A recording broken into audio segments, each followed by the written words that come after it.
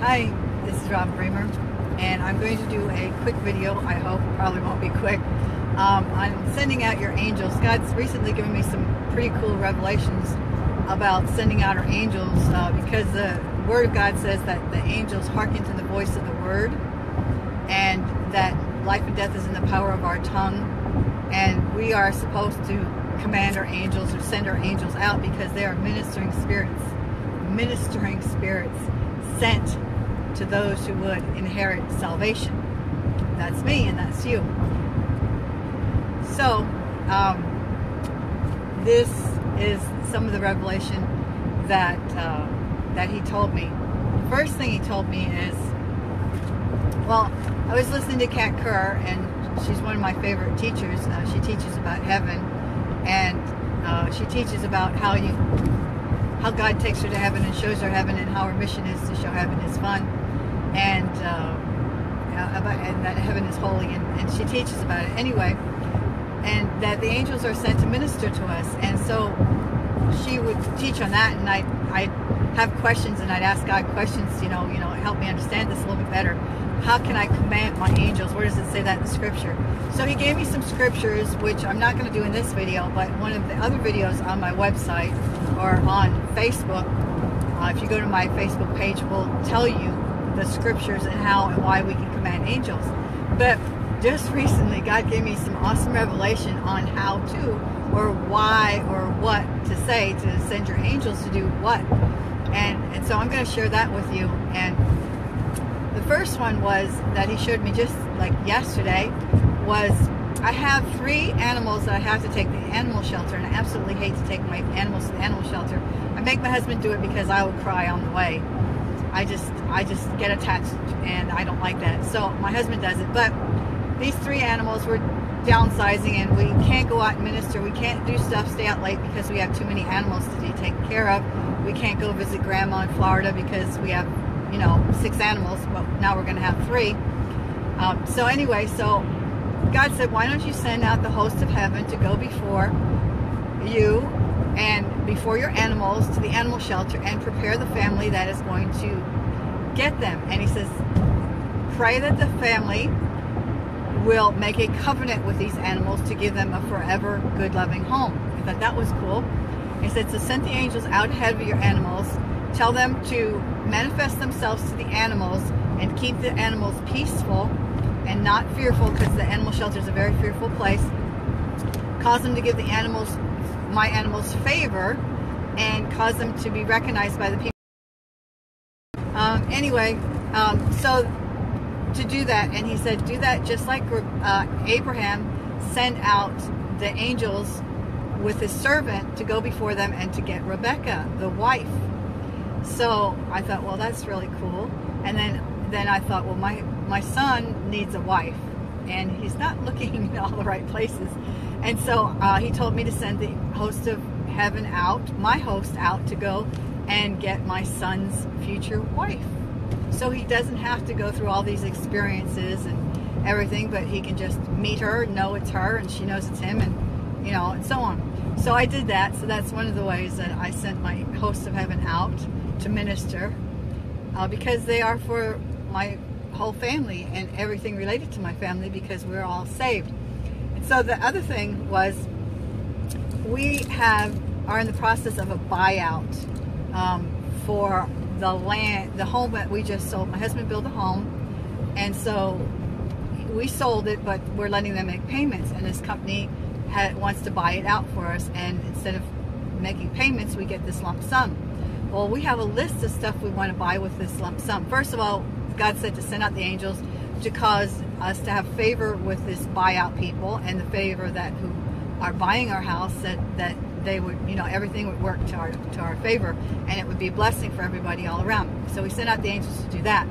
Then we created this list of all the things that we want to do with this money: pay off our land, and buy this, and take care of that, because we're building a house paycheck to paycheck, debt free, except for our monthly payments, which we're believing God will be paid off because it's a cabin. Anyway, so we made this list, and we started downsizing this list because we don't have enough money in that buyout to pay for the stuff. Well, God said, don't downsize that list. He said, send the angels out to go on a scavenger hunt. How cool is that? He says, read the list off to the angels and tell them to go do a scavenger hunt and bring those things to you.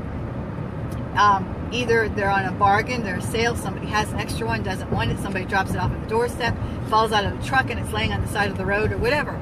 Send the angels out to do a scavenger hunt and to get everything on that list. So I thought, wow, that's really cool. I'll do that.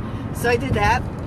And then he told me to do this. And this is something that I've been doing for quite a while, but he told me to do this for my spouse, for my husband and me. He said, for your husband and you, send the angels out to go and get all the restoration and the harvest from all that you have lost and haven't been restored, and the harvest that you haven't gotten, not just for you, but down your ancestral line and down your husband's ancestral line. You know how curses can be passed from generation to generation? Sicknesses and diseases are curses, and they're generational and passed down. He says, well, do this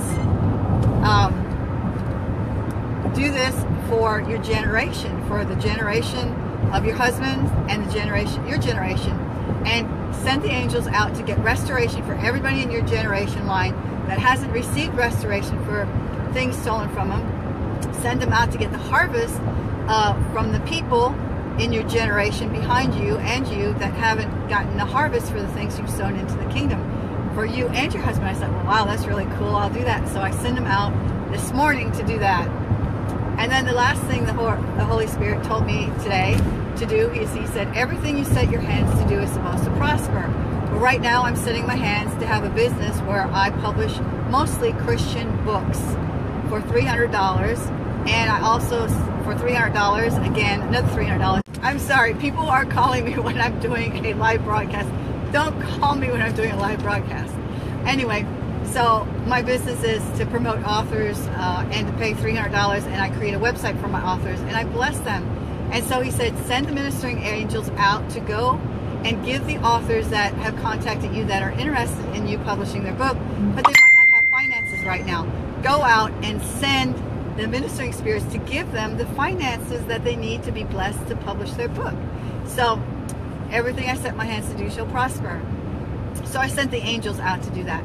So I thought that was really fun and really cool. And one other thing that God said, when you have a sickness or a disease in your body, send the angels out. Or when you're praying for somebody who has a sickness or disease in their body, to send the angels to go to the warehouse in heaven that has extra body parts, and tell the angels to go get the body parts and bring it to you, or put it in the person who you're praying for.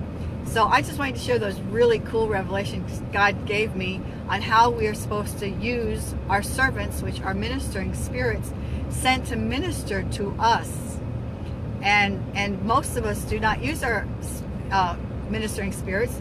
And another way, I send them out and I said, go out, pull down every stronghold, mindset, high thing, everything that is height, depth, width, length, and breadth that is a barrier that hinders me from walking in the fullness of God, every mindset, and so on. And I send them out to tear down any strongholds in the enemy, the places that I go that no evil would be manifested, that I would be safe and protected, that I would have favor when I'm buying things, my eyes would be open to see what it is I need to buy that day, or and hear the voice of God. So I just wanted to share that with you about the angels, and that they are our servants. They are sent to minister to us, because we are a spirit, we have a body, and we have a soul, and the angels are to minister to us, and we don't send them to work. They're bored. And so God told me and showed me how to do that, not just to send them to protect me and to provide for me and for people I pray for and so on, but that they get bored, that they need to go out and work. And also I've been listening to a guy, I forget his name right now, isn't that terrible, but he teaches on what each of the hosts are like, and when I get a better revelation on this, I'll share it with you. But I see a lot of lions. Almost all of the angels that I see in the sky and pictures that I take, that I'm putting in my book, that I'm going to be producing a book that has pictures of the hosts of heaven I see in the sky, almost all of them look like lions. And he said that the lions are and Kat Kerr said this too, are our royal guards, but they also are there to make sure that the words that we speak come to pass. And I thought, wow, that's really cool. So I must be speaking the word of God, because they're all over the place. And once I've seen an oxen, and the oxen represents it means they're there to do a certain job. I don't remember what, but the guy's last name was Pearson. Pearson, I don't know if it was Robert Pearson. Anyway, he teaches about going into the courts of heaven, and when you pray for someone to be healed or you to be healed and it doesn't happen, it's because there's some legal right that Satan is using against you in your generation, most likely, or in something that happened recently, and you go to court and you plead guilty, and you don't argue, you just plead guilty, and then God gives you covered in the blood of Jesus. No matter what the Satan accuses you of, the blood of Jesus covers it, and you go to heaven and you win the court case, and then you enforce it on earth. Mike Pearson, that's his name.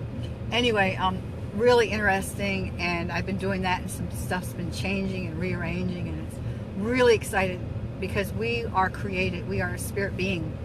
So the supernatural is natural for us. It should be everyday life. The spirit realm is who we are, and we have this physical body to make contact with the physical realm. But we are a spirit being, and spirit is the parent of physical. So our words create.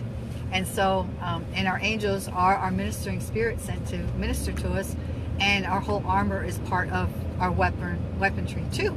So anyway, my name is robinbremer.net is my website. Go and check out my stuff. Share this video with your friends. Comment now and later on. If there's something you want to ask me about, ask me, or something you want me to share or teach, put it down there, and I'll ask the Holy Spirit if I can do that. Anyway, love you all. Just love to share with you. By the way, when I sent the angels out to the scavenger hunt, they were going pew, pew, pew, pew. They were going crazy. They absolutely loved being sent out to go on a scavenger hunt to get the things that I had on my list, the things that I wanted and needed. So, do it. Send your angels out. They love it. They love it. They love it. And they love you. Anyway, my name's Robin Bremer. I'm at the laundromat now, getting ready to do my laundry. So I will talk to you all later. Bye-bye.